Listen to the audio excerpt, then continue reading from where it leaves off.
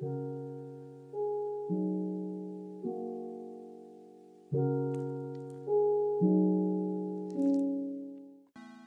back to another video on Gearsaw Studios, and today I'm going to be showing you how to build yourself a Lush Caves base, in case you ever wanted to live down here. Without further ado, let's investigate how we'd go about this. And you may notice part of the build is already done. I had to delete some clips due to a lack of audio. From here, you can see a pretty basic palette. The only things of note are 1. You're going to have to go to warm biomes. I mean bamboo, I'm going to be using mangrove later on, and some calcite too here and there depending on how formal you want to make some rooms. Along with that, you have to go to the nether. Otherwise, should not be too hard. Just make sure to set up some bamboo somewhere. Then, find yourself a lush cave. This is an exemplary example. You do not need a lush cave with 3 geodes all right next to each other. That's really unnecessary. I chose this because it looks pretty for a video, but in reality, it would be much more practical to do it somewhere shorter like this. Sure, the vines might be in the way, but you can always use shears to reduce their height.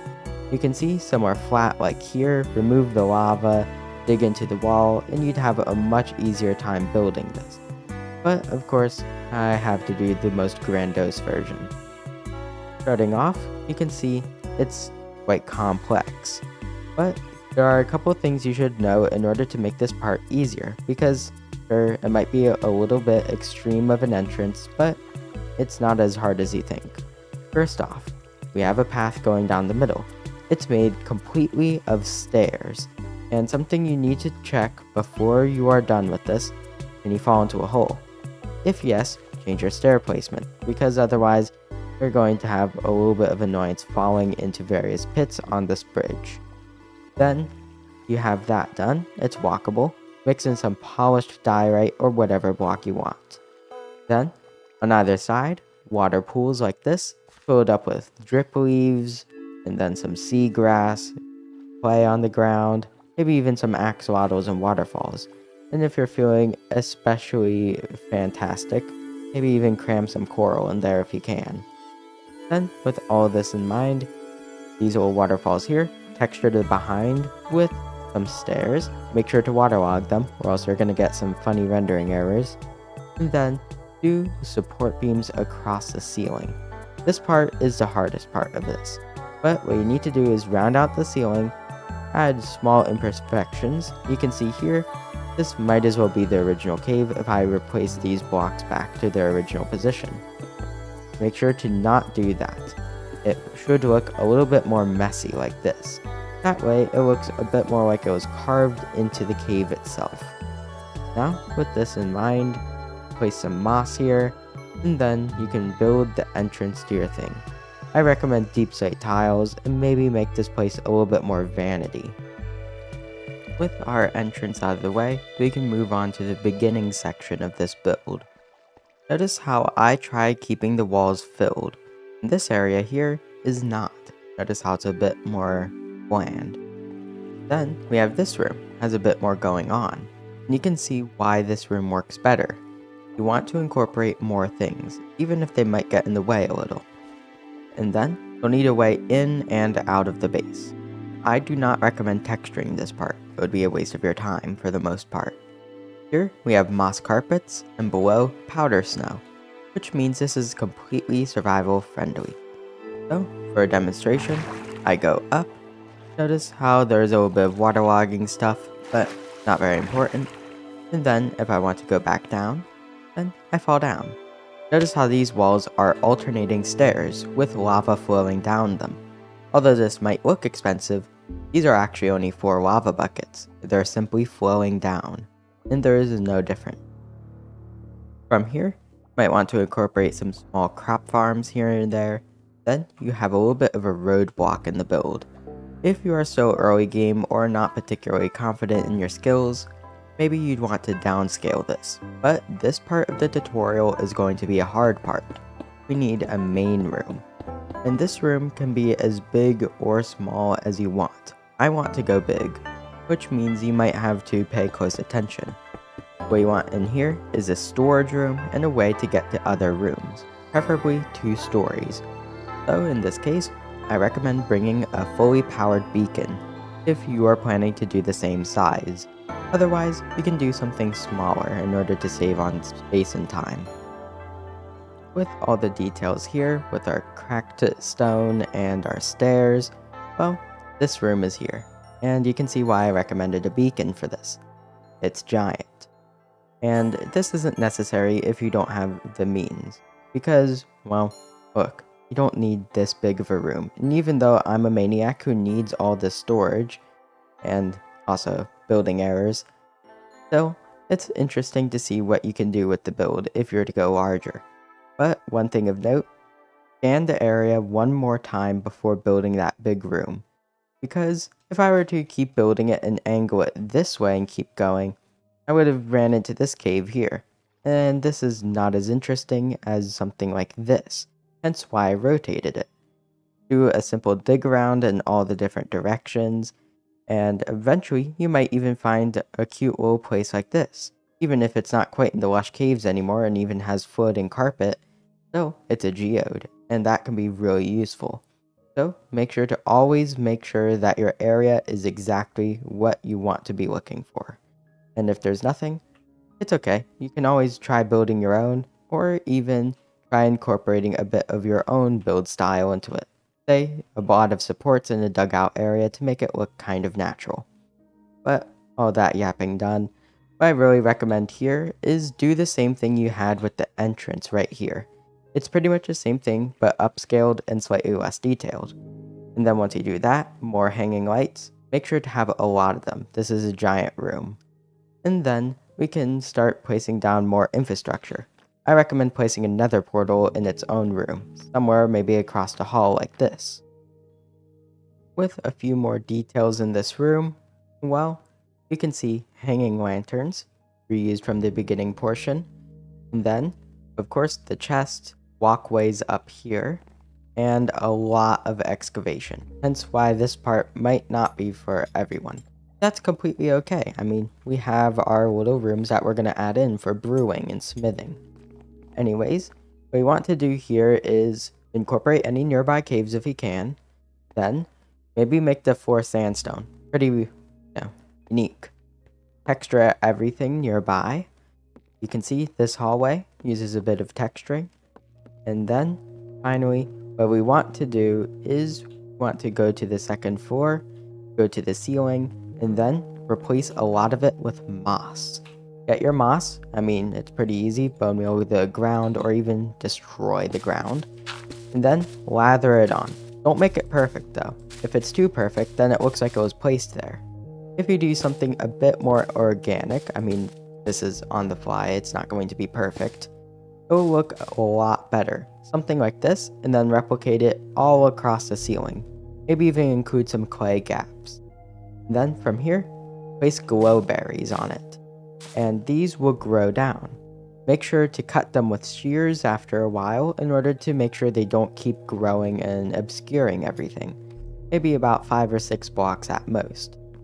Then, cap off the room, add spiral staircases when possible. You can take a look at this design here. And then, use the interior design here, where we want to make sure we don't have large areas unoccupied. From here, it will be pretty easy to do the rest of the build. Make sure you don't have any glaring obvious errors like this. I mean, you can see where I went wrong, copying error. And then, you'll be able to start doing your rooms. Once you have the ceiling all nice and mossy, decided to not do any clay, of course, glow berries, and you're probably wondering how I made it actually look good. Well, of course, I waited a while, but you might notice, oh, that's a lot of berries. Then some vines don't. Cool feature. Just bone meal them. That's all you have to do. More berries. Now you can have a much prettier area without having to worry what vines even have berries. Well, with all this, I'm a big fan. No, not that kind of fan. Seriously, why does this keep happening? But anyways, with all this in mind, more texturing, and then lay the groundwork for your rooms. For here, I'm going to place a large cyan terracotta statue, and then I'm going to have another gateway to another room. Think like this, or better yet, like these. These little doors here are really nice. And in this case, what you want to do is make those and connect them to little rooms. I'm going to do a couple of them, and with that, the difficulty returns back to the advertised yellow. And we can finally use some calcite and normal terracotta. Alright, we have this area here, a trophy station, mainly because I discovered this isn't tall enough for a statue, and what do you know? It's an odd number of blocks, which meant it wasn't feasible to fit a statue into here. Anyways, spiral staircases on both sides, chains to act as little tight ropes to get across in order to save you some time, and then some extra details later on. But most importantly, right here is an example of what a room could look like. This would be a much more casual room, and even if it might clash a little with the rest of the build, still, keeping it a bit more unique is always appreciated. Anyways, go into your beginning area, see these doors here? Yeah, build more of those, and space them around, roughly randomly in fact. Something like this, and what do you know? New room entrance. Yep, new room, and then copy that several times over. And once you have all of that done, then we can start building each of the rooms. Here's a little checklist of what you might want to do. First, go into your inventory if you need help. Oh, got mossified. Spent too long in here. But anyways, go into your functional blocks and think about all these different blocks. Well, considering smithing tables and anvils exist, why not make a smeltery? Same thing with these furnaces here. Want somewhere for banner making? Well, that can be its own room. Fletching table still doesn't have a usage. Yeah, I'm not even going to get into that. Then, alchemy, a bedroom, enchanting, perhaps even a casual room with a jukebox. All these things could have their own rooms. Think about it like that, and then you'll likely be able to make a couple of interesting room concepts to flesh them out with the various blocks in the palette, whether it be bamboo, calcite, terracotta, etc. And one minor thing, in here you can see the little door goes down, some very basic terraforming. I'm not worrying about that part right there. But here's the thing, even if there is a load of monsters here, the only thing that can break in is a spider. And considering it's pretty well lit in here, I don't consider that a major concern. If you do, then you can put a bunch of glass here in order to seal it off, so that way you still have a nice view, even if without connected glass mods. Either way, get ready for your new rooms. As you're making your final rooms for this build, one thing of note is including spore blossoms in here, considering spore blossoms are, well, particle producers, really makes this feel more like a lush cave. In this case, scatter them around, maybe more texturing on the sandstone floor, etc. But one thing of note is once you go into your rooms, of course excavate them, take whatever ores you can. Of course, I saw a massive copper vein, which even generated some raw copper in it. And what you want to do is separate the interior from the exterior. What do I mean by this? Don't use the same blocks. Of course, I was just talking about how we were using terracotta. Well, like this. Maybe divide the room. You know, not the best transition yet, but you get the idea. And then we get our terracottas, and then we alternate, and now we can start building a proper room out of this. Doesn't exactly fit the vibe, but if the whole base looks the same, then it's less unique. Which means this is for the better. Going into our main area again, you can see that I have 4 rooms, and a 5th one hidden back here. And each one of these corresponds to a different level of difficulty, because of course, this is a very tough room right here. Might even go into a red tier because of that ceiling.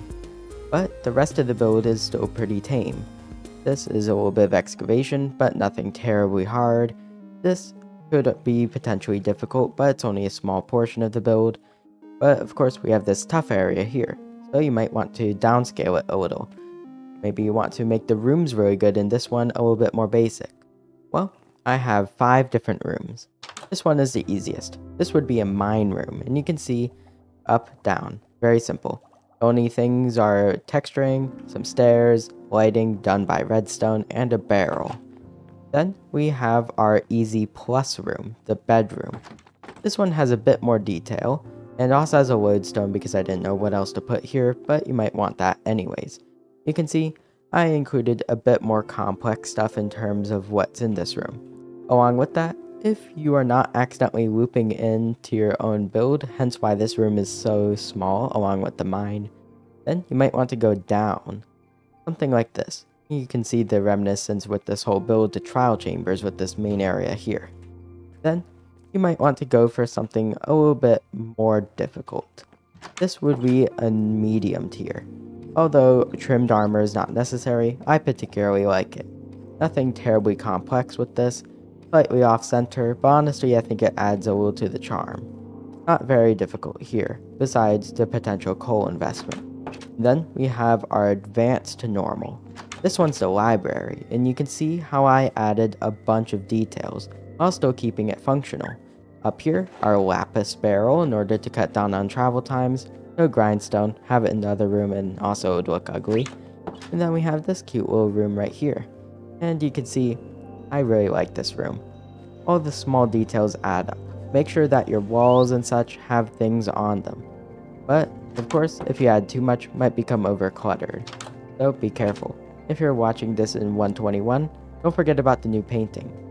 And then, finally, we have a hard room. I don't recommend making all of your rooms like this, but this is an exceptionally complex one, our brewing room. Hanging pots using pottery shards, then some trapdoors, a gradiented area here with end rods, along with some basic texturing, a small room here with barrels for flooring to put your brewing ingredients, along with a small empty table up here. I'd recommend adding a few extra details, that's actually a mistake. Either way, you pretty much have this build done. What you want to do with all this is to texture it. And that's pretty simple.